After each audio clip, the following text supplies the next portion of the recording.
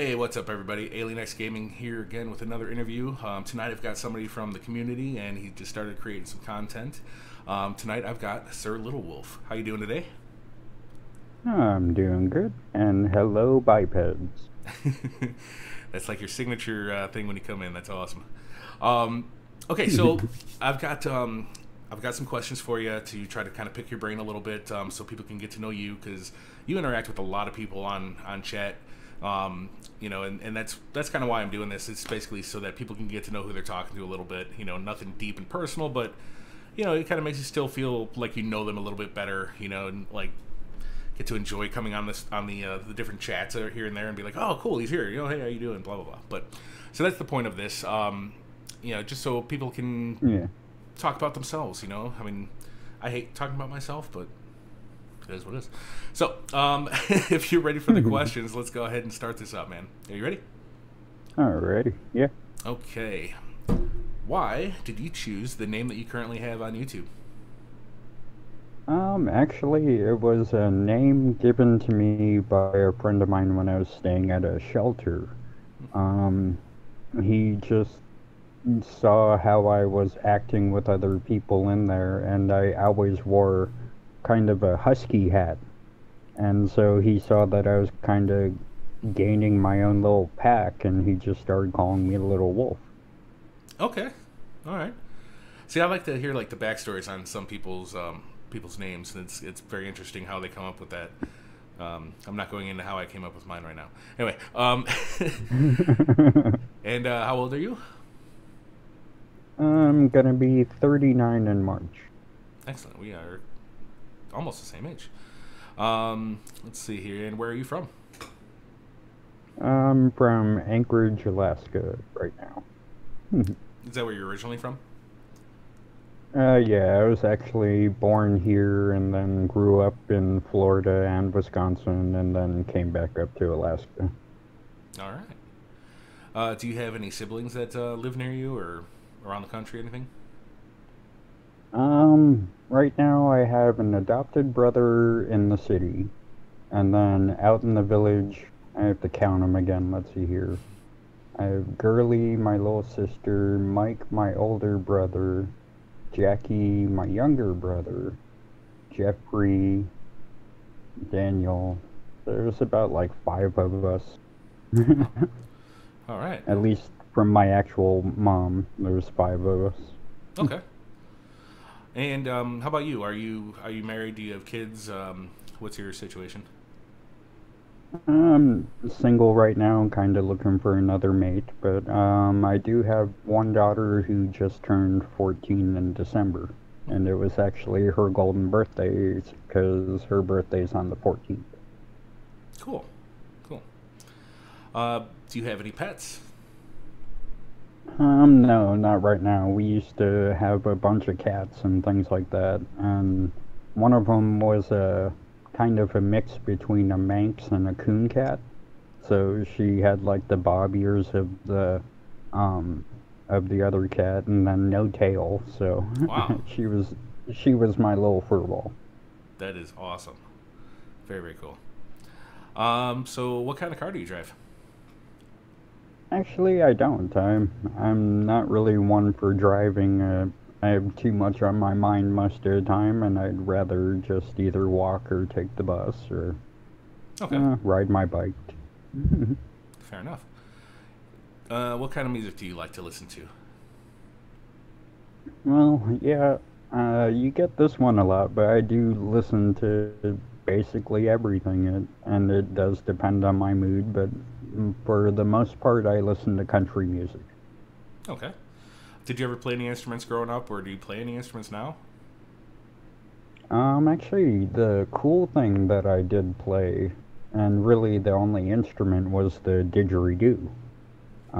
There was a guy who came through a shop that I was working at that was called the Sleeping Lady Tea Shop, and he was giving lessons on how to play, and he was making his own didgeridoos out of PVC pipe, and I wound up buying one of them and playing it for about 3 years.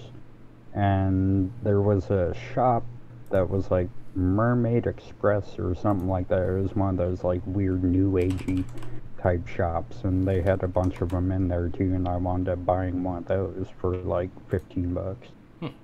Okay. So I had to look it up because I had no clue what a didgeridoo was. It looks fairly similar to a flute, only huge. Kinda. I mean, you actually sit there and press your mouth into the hole and play with it that way. Okay. What's actually kind of funny is I kind of learned how to make that noise with just my mouth, because I was watching a movie that was called Tommy Tricker and the Stamp Traveler, and the guy would sit there and he took a piece of a fence, the metal pole in a fence, and started playing it like it was a didgeridoo. So I just started mimicking the noise, and it was just kind of came about that that's how I knew how to play it. And the guy was surprised when I started easily playing the didgeridoo, and I've never really tried it before. Cool. Yeah, it kind of reminds me of the Ricola commercial. Ricola. Although I don't know, that's some sort of actual like flute thing, whatever. All right, moving on. So what was your first job? Actually, I was delivering newspapers in Wisconsin from the time I was 11 years old till the time I was about 13, I think. And so I always had a weird sleeping schedule. I would go to bed at like 10 p.m., wake up at like 2 a.m., get the papers ready. And I had 2 paper routes set next to each other, so I would be gone for like an hour. And so the whole time was just like getting all the papers ready to go and stuff like that. And it put money in my pocket, so I was happy. That works.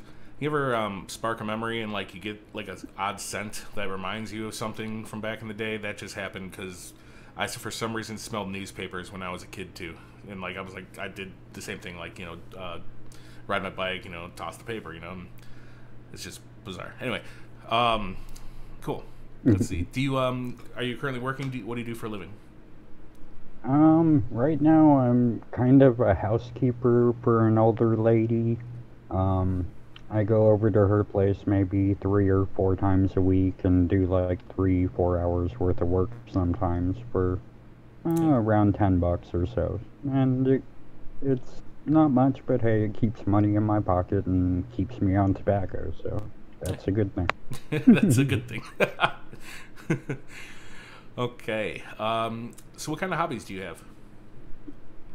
Well, mostly it's either watching movies or playing video games or listening to podcasts. And kind of my channel has now kind of become my hobby because I get to sit there and talk about different things that I do, and apparently people like listening to it, so I'm gonna keep doing it.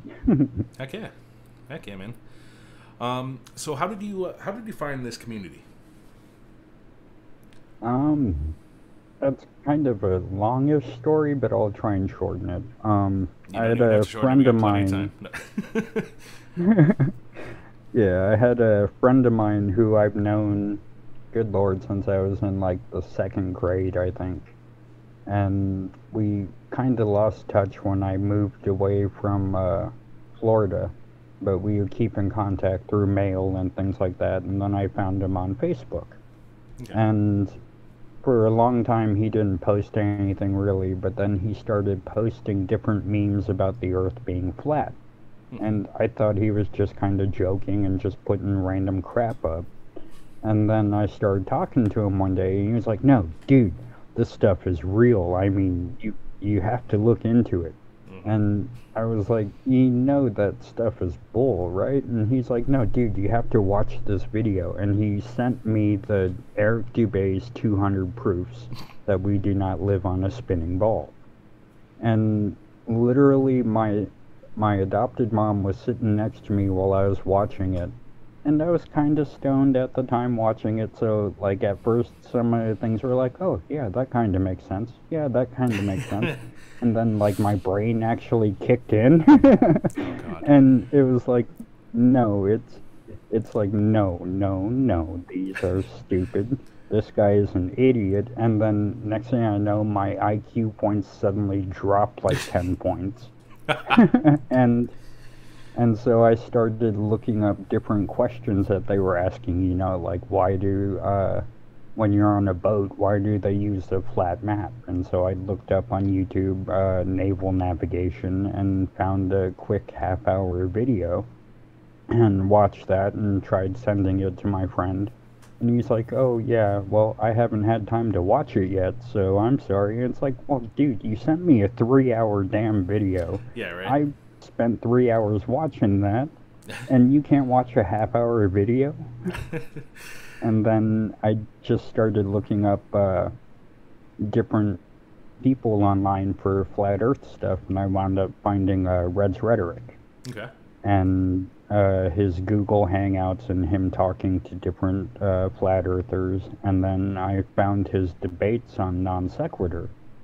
And then I, from there, found FTFE and Team, and then I found our community, and then I started watching stuff with Sit Down with Debunkers and EIE Network and stuff like that, and Professor Stick, Professor Dave, and all of them. And it's just just jumped into the chat one day and just started talking to people, and suddenly I'm very popular. It's like, oh my god, I never thought it would happen like that. Yeah, like, you know, that I like that as well. As, you know, you come into the stream and say, hey, what's up, and then you have, you know, X amount of replies, and it just makes you kind of feel, you know, kind of good inside. You know what I mean? It's kind of cool. Yeah. I've had a few of them say that they actually feel more comfortable when they know I'm in chat. And it's like, okay, that's cool. And I just love going into chat and just interacting. Sure. I see a lot of people throw you bacon when you come in and all that other stuff. No. Oh, yeah. I love it. I get paid with begging strips. Excellent. No. Okay, so you mentioned earlier that you play video games every now and then. What kind of games are you into? What do you like to play? Actually, I like playing lots of different role-playing games or dungeon crawling games. For some reason, they just kind of hold on to my attention a bit more. Okay. Like right now, I'm playing a game called Delver, and it's like a first-person view, and it's all pixelated and everything. But you go in different levels of a cavern and just find different weapons and armor and things like that, and just, I don't know why, it just seems to hold my attention a little bit more than most games. Okay.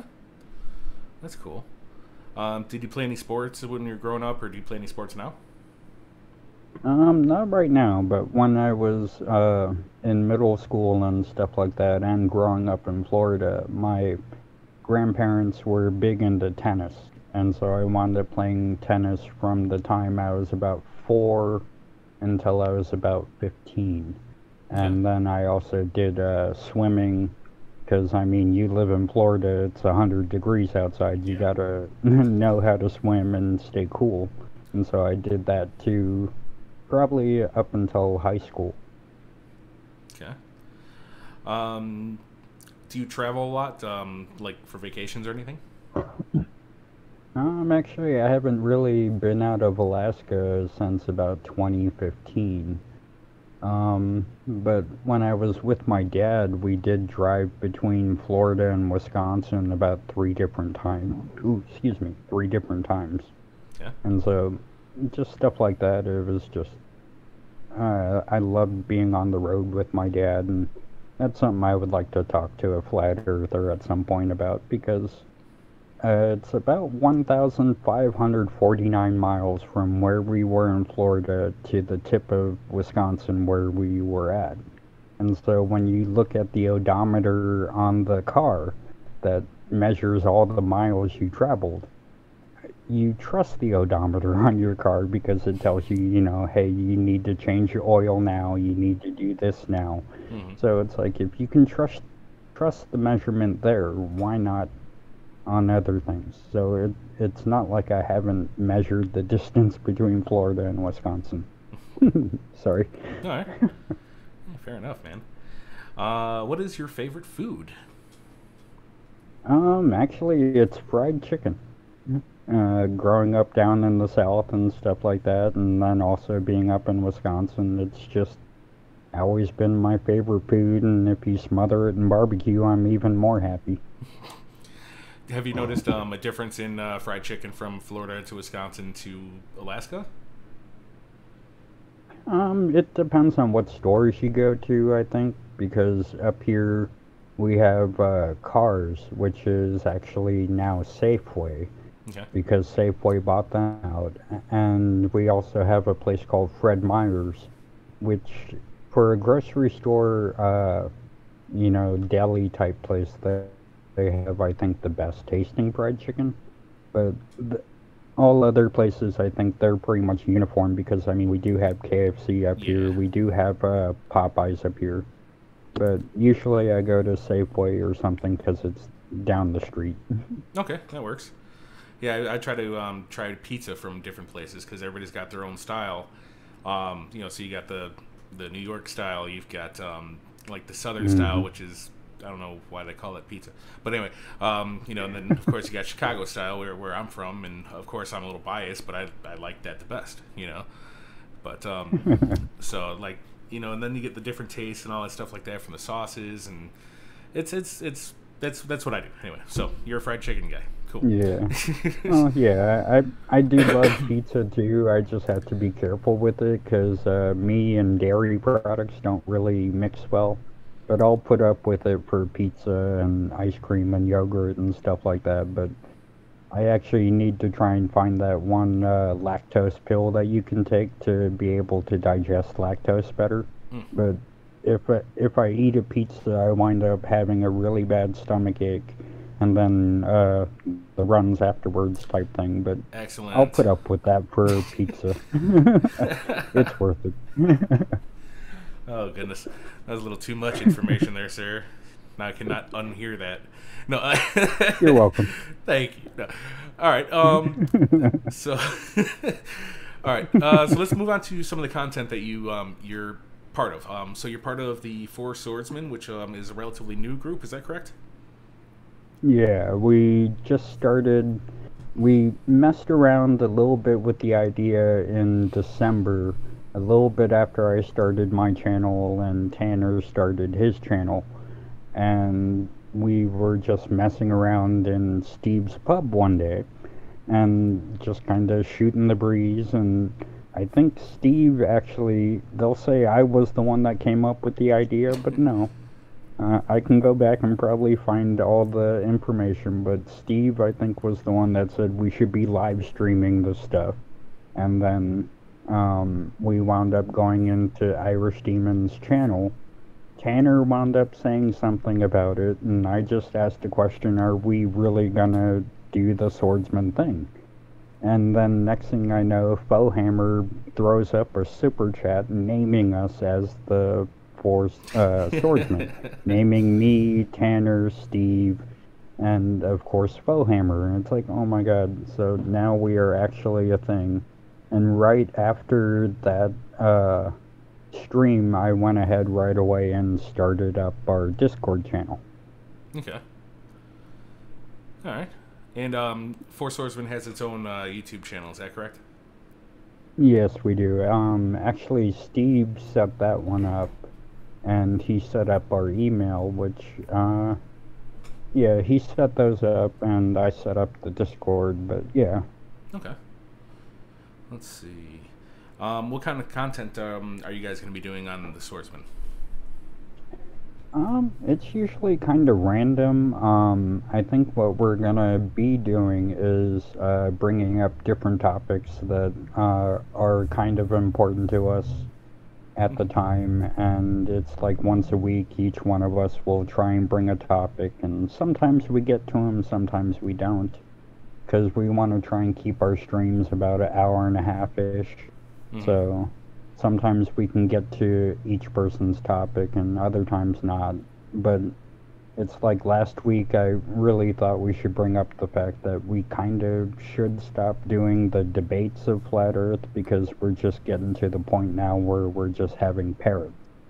And it's, with all due respect to like FTFE and Red's Rhetoric, um, I love those guys to death, but it's like we're just getting repeats of everything, and they're basically parrots now.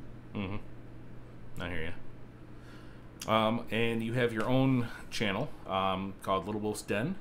And Yes. what kind of content do you put on that? Well, since I started it in December, it was kind of geared a little towards like, I did a episode where I went through the movie, A Christmas Carol, which the BBC had done, and I wound up grabbing screenshots of that and inserting my picture in there, and just kind of talking about the movie.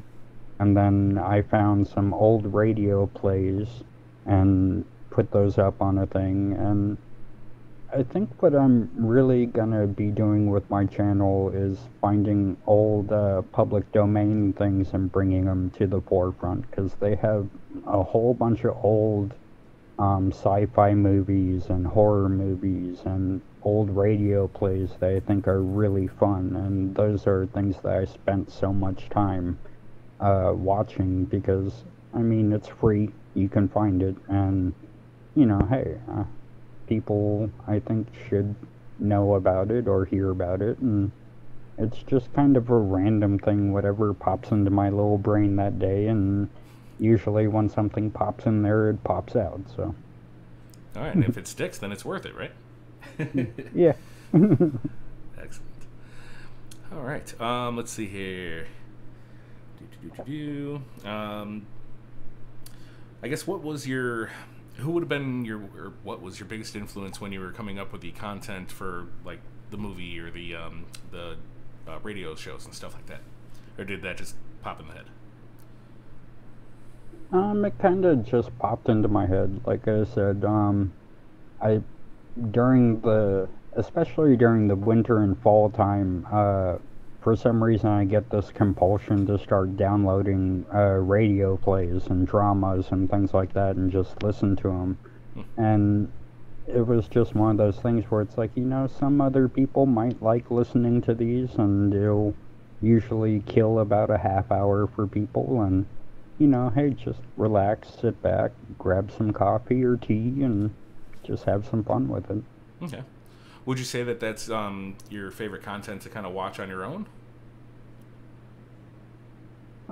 Usually on my own. I like watching, I know it's kind of bad because they're not really the best area to look for information, but I love watching the History Channel stuff on YouTube. I do as well.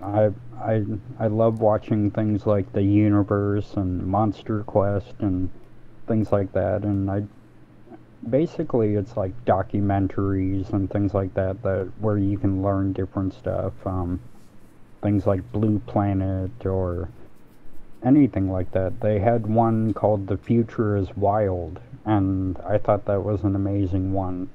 But the Americanized version was just weird, and it was only about an hour and a half.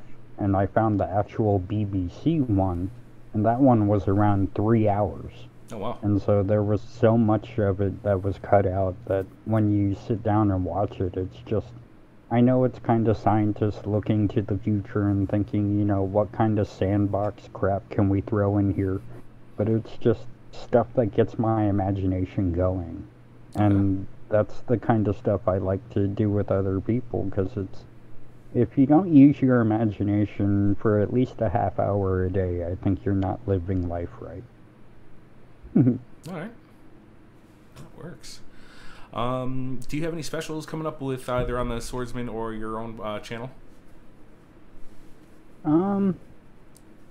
I think in next month at some point I'm gonna be interviewed by the EIE network on their Megamere channel, or show that they're doing, and I don't think there's really anything special with the Swordsman except for just our usual stream, which I think for us it's Saturday, and then for Steve it's Sunday since he's a time traveler. Yeah, right.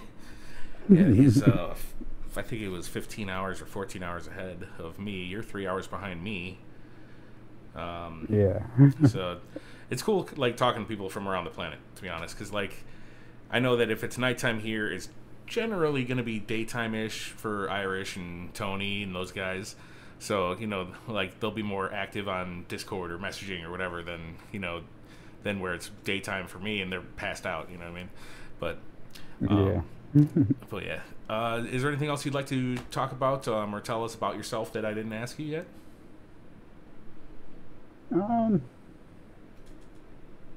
I just like having fun messing around inside the chats, and I mean, like you said on one of your other interviews, that I was probably one of the first person to talk to you inside the chat and really start getting to know you, and I kind of like doing that with almost all the other people in the chats too, Mm-hmm. because the way I look at it is if a person is ignored in the chat, then they might not want to come back.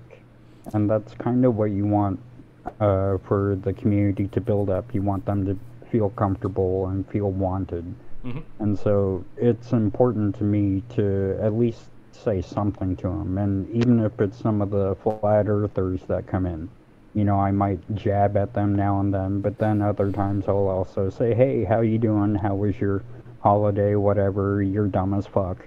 But, hi. Yeah, interaction with the community is something that draws people in, keeps them coming. Exactly like you said, because it's nice to interact with people while you're watching the same subject that keeps your attention, and you obviously know that they watch it too.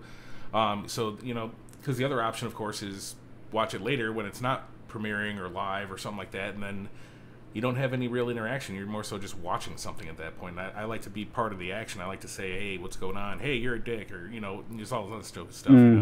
Yeah, definitely. But and like you said with my, you've said it many times before. Like, don't you ever sleep? And it's like, yeah, I do sleep maybe 3 to 5 hours, and then especially with the Beardsman show on Sundays, because for me, they come on at like 4 o'clock in the morning. Ooh. And so I usually try and stay up to watch them, because I love their content, and I love waiting to see if PhD Tony is gonna Hulk out on somebody and just yell at Demon or whoever he's mad at the moment, and I just love it. And seeing all the different people that we usually do, and I mean, I just think it's amazing how popular I became, and Mama Raisin has been kind of working with me on my self-esteem, because I usually say I can't believe how popular I am, and she'll say, you need to own that, because you are loved in our community and people like you around, and so just accept it. And so that's kind of what I did. Yeah, I would definitely say that you're definitely a big part of the community, and especially in the chat. So I mean, we definitely appreciate when you show up. I do. I look forward to seeing people's names that respond back to me that I can kind of fuck with a little bit in the chat, and they'll fuck right back. It's good stuff, man. But yeah, you are definitely part of our community. So I mean, we definitely appreciate. I do. I don't know how many more times I'm gonna say definitely, but anyway. Other than that, that's really about all I got for you, man. So I do definitely appreciate you taking the time to come on here, letting us let me pick your brain a little bit, getting some people to kind of get to know you a little bit better. I mean, it wasn't horribly personal, and it definitely was not in any specific order, but I think so far people have been liking this idea of trying to get to know who they're interacting with, which is, it's really it's fun. It's a lot of fun. You know what I mean? Yeah, and yeah, it's definitely fun getting to sit down and watch some of your other interviews and hearing what they have to say, and with people like when you had Aaron Raw on there, or you get MC June, and it's like others have said, it's kind of cool that they can have so many, like 1,000 followers or whatever, but they'll still come back and talk to some of us who only have like 100 followers, and yeah. I'm surprised I have 112, and I'm tickled pink about that. It's just amazing that 112 people want to follow this idiot ding from Alaska. I think I hit 155 today. I was like, holy crap. So that was cool. Nice. But yeah, I mean, I'm sure that we'll be talking back and forth as our own channels grow too. So I mean, that's gonna be kind of cool to watch, you know. So I'm looking forward to the future. I hope, you know, I hope we can continue to entertain people and, you know, get to know everybody around and just have everybody just stay kind of close, you know, whatever kind of subjects or whatever that we're watching, whether it be flat earth or hopefully something different soon. But, you know, I hope everybody can kind of still stick together. Aside from that, I'm going to have the links down in the description for Little Wolf's personal channel as well as the Four Swordsmen. So you guys can click on that, go like and sub their stuff, watch some of their stuff. Their conversations are pretty interesting. I've watched a few of the Swordsman streams that you guys had. Like when I went to the Swordsman thing and I saw like the intro that you made or whatever, and like I forgot how it goes, but I was like, oh shit, that's Little Wolf, isn't it? And Stevie's like, yep. That was good Actually, stuff, man. Tanner came up with that opening, and then we were talking in Discord one day, and I just kind of read it out, and all of a sudden I was voted to be the one to do the opening, and it's like, oh crap. Yeah, right. I should have kept my mouth shut. That's awesome. All right. Other than that, if you guys like this interview, there's going to be plenty more coming up. Like and subscribe down below here.